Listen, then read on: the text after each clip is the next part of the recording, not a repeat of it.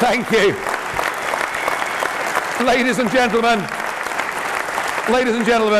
we have had a terrific range of speakers from across the spectrum and indeed speaking styles. But we've saved the best till last, because our next speaker is a former chairman of the Conservative Party. He was a shadow Home Office minister for many, many years, but crucially, he was the Minister for Europe back in the 1990s. He's been to Brussels, he knows how it works on the inside, and unusually for an elected politician, he's a rather nice chap who's even quite popular. Please welcome David Davis.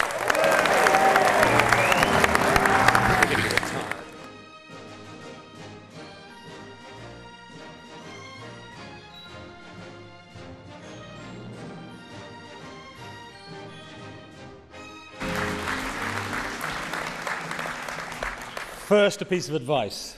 Never, ever follow Nigel Farage on stage. And I might have been popular, but I wasn't exactly popular when I was the Minister for Europe. My nicknames were Monsieur Non in France, Herr Niet in Germany, and since there are ladies in the audience, I won't tell you what they called me in Spain. One of the terrible things about doing this sort of thing is coming on last. I once, before, had to speak at the end of a conference, and I sat there, rather as I've done this evening, listening to speaker after speaker. At that time, it was the Lord Chief Justice and the Attorney General and various other people getting up and giving all my best lines. And as I got to the door of the auditorium to go in to speak myself, I said to the doorman, I said, you know, this is really worrying. Everything's already been said. And he said, yes, sir. He said, everything's been said, but not everything has been said by everybody yet. You know.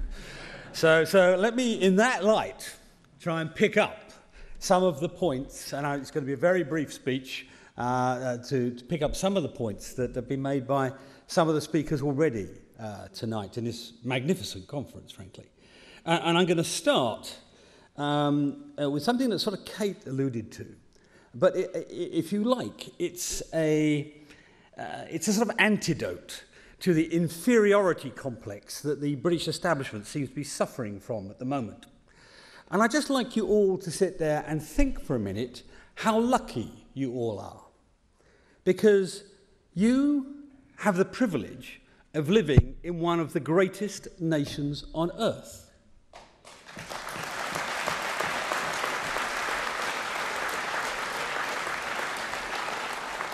And Kate did allude to this. I mean, you know, how is it, you know, a little island on the cold northwest coast of Europe has no real reason to expect to be a permanent member of the UN Security Council, a leading member of NATO, the leading member of the Commonwealth, the fifth biggest economy in the world, and yet we are. And we're also the nation of Isaac Newton and William Shakespeare and Rutherford and Faraday and James Watt and Alexander Fleming.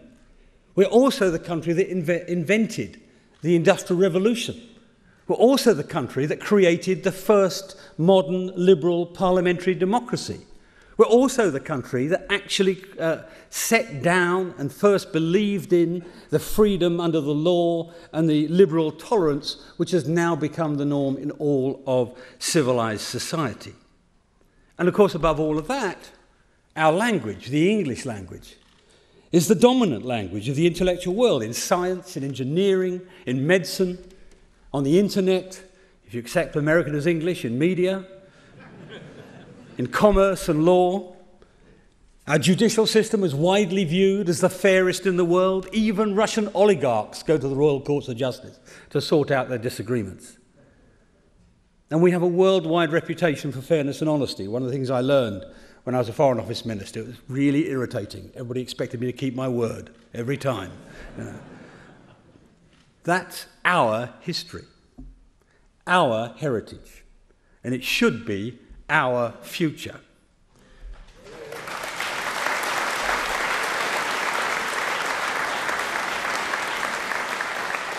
And it belongs to all of us. You know, whether your name is Smith, Jones, Campbell, Heifer or Hoey, or Patel or Chakrabarti, or Davis, or even a French one like Farage, you know. It's ours. And more than that, and again, Kate alluded to this slightly, it's a way of life that millions of people died for. Many of them the Commonwealth citizens that we put behind us shamefully those years ago.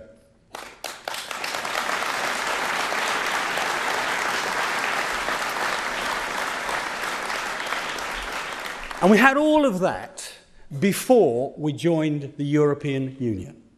Every single bit of it we had before we joined the European Union. We don't owe any of that to anybody else, except perhaps those Commonwealth citizens who spilt blood for us.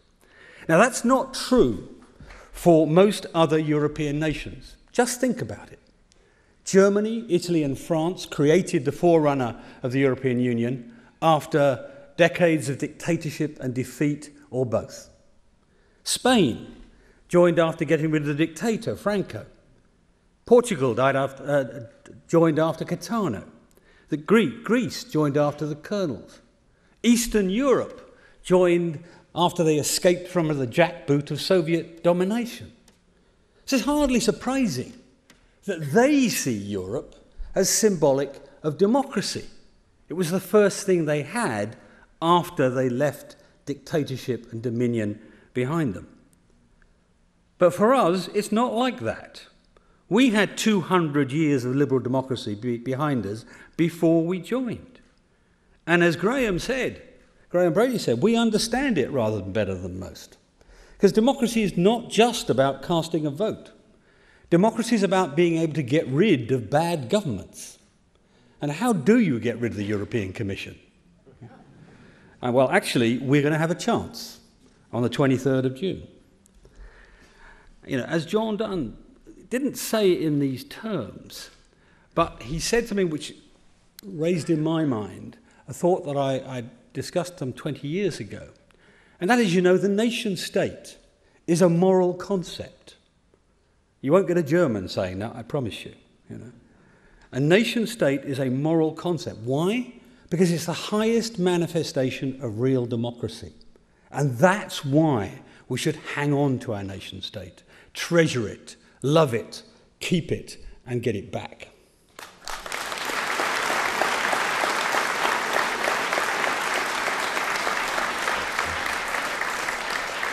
Now, I'm going to try and summarize in 90 seconds a speech it took me an hour to give yesterday. But the simple point is really this. If, as I believe we will, we vote to leave on June 23rd, we can do so on perfectly amicable terms with the rest of Europe. And I mean Europe now, not the European Union. We can do it on perfectly amicable terms with the rest of Europe. Different nations have different destinies, and we should be comfortable with that. And make no bones about it, we have a fantastic free trading future ahead of us outside the European Union. We can strike free trade deals in a year or two, which takes the European Union decades to get to. And by the way, it's not widely known, but we've now published the statistics that most of the European Union deals, free trade deals, actually disadvantage this country, don't advantage it. And they take, as I say, forever to do it. If you look at other countries, little Switzerland can do better deals than the European Union with bigger countries. They've got one with China, the EU hasn't. Australia struck deals with China and Japan and South Korea all in less than 2 years. So if little Switzerland can do it, surely Great Britain can do it. You know.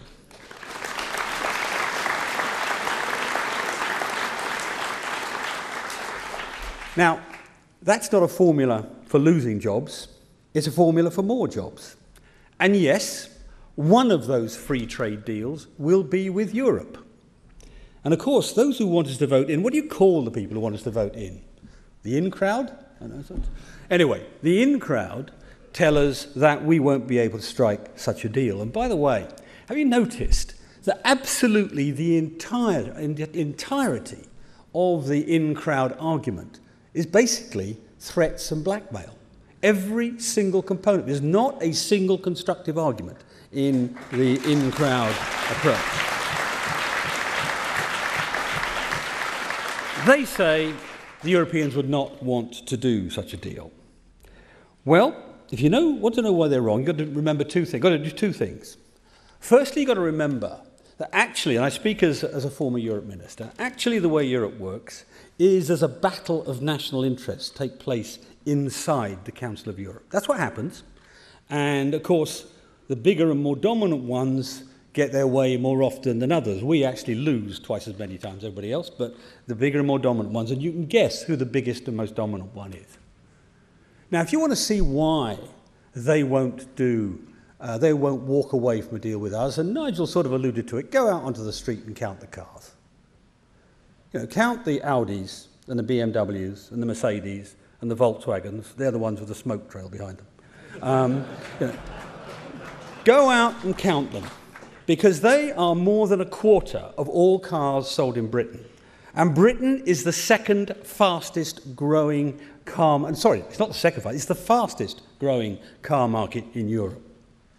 And under the WTO rules, which is the minimum that the European Union could deal with us, the minimum, the one category of product which gets other than agriculture, which is excluded, the one category of product which gets a very high tariff, 10%, are cars. And the Germans sell 16 billion to us from Germany alone. If you add in the Skodas and the Fiats and the Seats and so on, it goes up to about 26 billion for Europe as a whole. The day after Brexit, there will be a hammering on Angela Merkel's door from the chief executives of Audi, BMW, Mercedes and Volkswagen, demanding not that we get allowed access to Europe, but that they get allowed access to us. And if they can sell their cars here, we can sell our products there. So the blackmail is nonsense. Those threats will collapse. They already have. They already have. I mean, I just had a look on the way up. You've got Toyota, Nissan, Airbus, BMW, Opel, Volkswagen have all now changed their mind. They're all now saying they'll continue to invest after Brexit takes place. They're beginning to see the writing on the wall, and like all businesses, they're beginning to live with it. But you know the other thing about this, and I think it's a major misjudgment of the in-crowd, and that is that they think the British people will respond well to threats. That is not our history. We've had threats before, and some of them I can understand. Napoleon I can understand. The Kaiser I can understand. Hitler I can understand. Stalin, Brezhnev, those I can understand, but Herman von Rompuy, really. So it's not going to work. It's not going to work.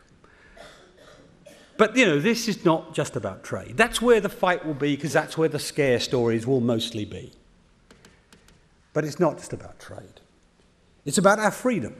The issue that matters to me in politics more than anything else is freedom and justice, and it's about our rights to determine our own freedoms and our own justice system. It's about national self-determination. It's actually about national pride. And one of my favourite poems, and I'll finish on this, one of my favourite poems is it's a poem called The Secret People by G.K. Chesterton. And it's a very complex poem about our history and about our battles with ourselves and with the French and with the French and with the French. But there's a very, very famous few lines from it, and I'll just read them out to you as a finish. It says, "You laugh at us and love us, both mugs and eyes are wet, only you do not know us, for we have not spoken yet. Smile at us, pay us, pass us, but do not quite forget, for we are the people of England that never has spoken yet." On June the 23rd, the people of England will speak. The people of Scotland will speak. The people of Wales and Northern Ireland will speak. And I believe they will say to the European and indeed the British establishments in strong, clear voice, "Give us back our heritage. Give us back our country. Give us back control of our own national identity. Take us out of this awful organisation. Thank you very much.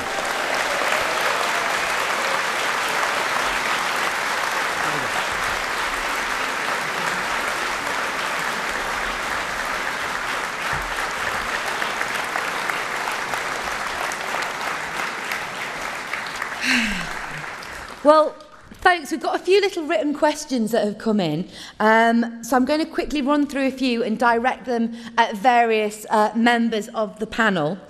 Actually, I'm going to direct this first one to David, because you just kind of finished on the June 23rd. The first question was, when do you think the referendum will be? Obviously, we have heard that you think it's June the 23rd. And this person asked, do you think it really matters when it should be? Does it even matter? Oh yes, it matters. The June the 23rd is the date that sort of suits the government, or at least it did until before this week. And that is because they don't want much debate on this. Their argument is appallingly weak. Their proposals are visibly poor.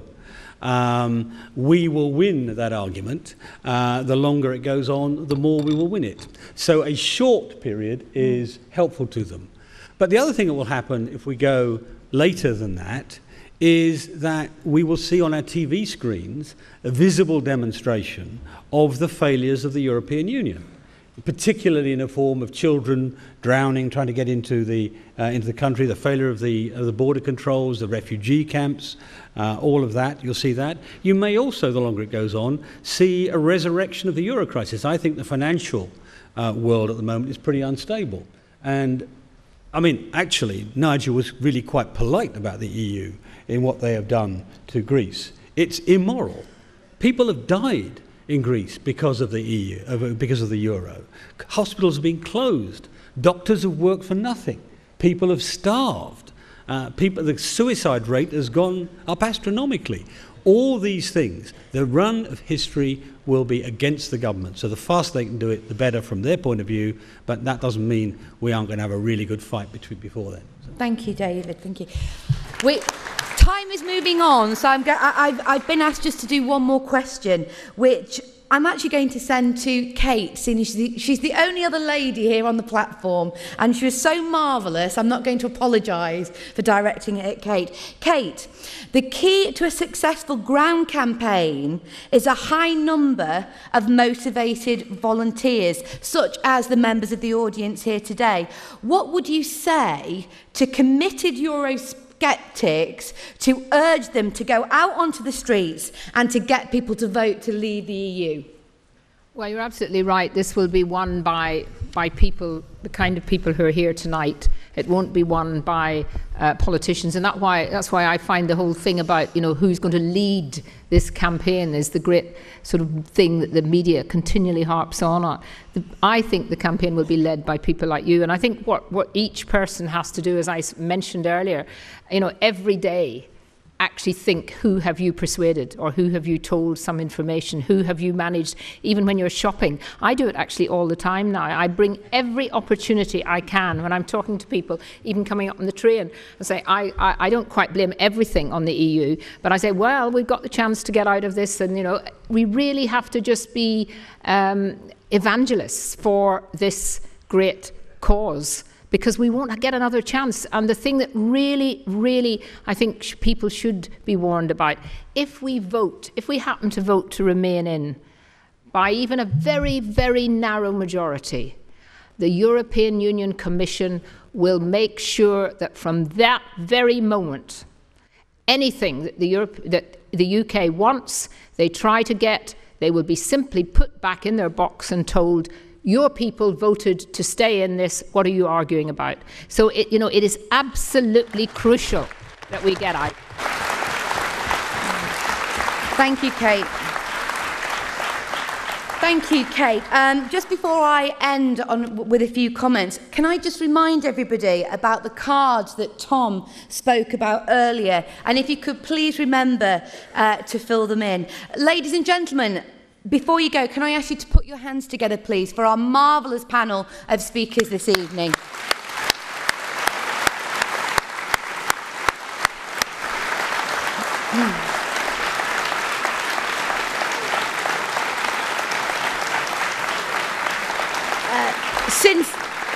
Thank you, ladies and gentlemen.